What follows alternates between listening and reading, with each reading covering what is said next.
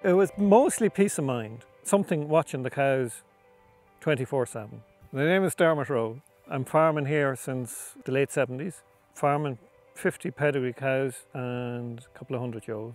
I put in the Heatime system about 4 years ago. I had a 12-month trial with it. When 12 months was up, I was asked would I leave it back or leave it here, and it's still here.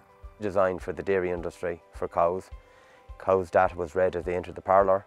The information was sent down onto a monitor, and the farmer could identify cows that are in heat, or cows that are sick, or cows that may be lame, or etc. But the system has evolved over time, and it's now gone to a long distance system, which through the use of an antenna, the animals are picked up over long distance. We got the system in 2011, and it was due to the fact that our purebred cows are very hard to see coming bulling. Farming is only part-time for us. We have a shop business, and I keep a door business going as well. The time factor was too long. I was missing too many of them. The suckler farmer by nature is a part-time farmer. He's not at home. He tends to have a stock bull, and he's away working the whole day, and to be fair, the stock bull will get all the cows in heat and put them back in calf.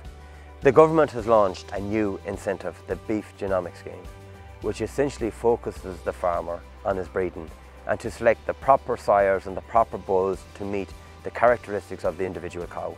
So essentially this system works very, very well for the part-time farmer. It'll work while he's not here. It's a pair of eyes 24/7 on the herd, and it's very subjective. It'll pick up cows in heat, it'll pick up cows that are sick, and it'll pick up cows that are off feed. And you can trust and rely on the technology. I don't look at my cows regularly. If there's cows in the month of May, when there's a lot of cows coming in heat, I'd look at them twice a day. And between that and the heat time, you'd miss none. But now, when there's very few cows coming in heat, I don't look at the cows at all. If they come up on the heat time, I look at them then. I rely totally on the machine in the shed. It's the first thing I'll do. I'll check the machine every evening, every morning. I check to see if it's flashing and the cow number. I go down the fields in the morning, and the cows is lying down, and I have her number going down. And if I bring that cow back up that she's supposed to be bulling, I bring her up and inseminate her and scan her in 6 or 8 weeks, and it's cow back in calf.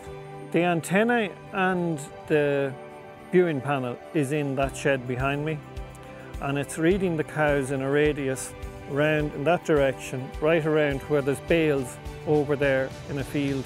It's a long distance away. I don't know how many metres, it's a long way. We have a 30-acre field here around the house, and they'll pick it up within 25 acres of it. It comes up to cow in heat, it comes up on the machine, and it's a red flash, and I just check the monitor to see, and I go back in and see what graft and when she was bulling last. And I can pick it up then if she's due. It will show you, they say that she was bulling 21 days, and it'll also tell you the time to actually inseminate her. Another feature of the system is Healthy Cow 24. Healthy Cow 24 is a mobile app that gives you remote access on the herd. So whether you're away on holidays, or you're out for a meal, or you're sitting in the luxury of your front room, you have full access on the herd, where you can identify cows in heat, cows that are sick, or cows that are off their feed. So unlike other competitors, which charge up to €5 or €6 per cow per year over the lifetime of the product, ours is free of charge, comes standard with the product. Yeah, the system itself surprised me.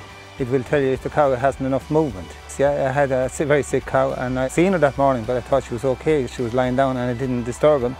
And I checked that evening and come back, and I see this cow hadn't moved all day.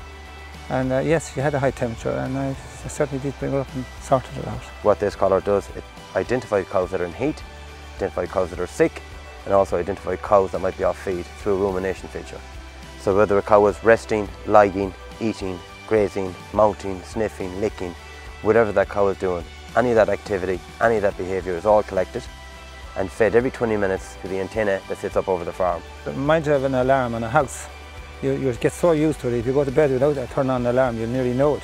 And our automatic gates, if they're not working, you feel naked without it. It works very well between an AI man who knows what he's doing and you looking at cows and observing cows as well. It's a very good system, I can say. I wouldn't go back to not having it.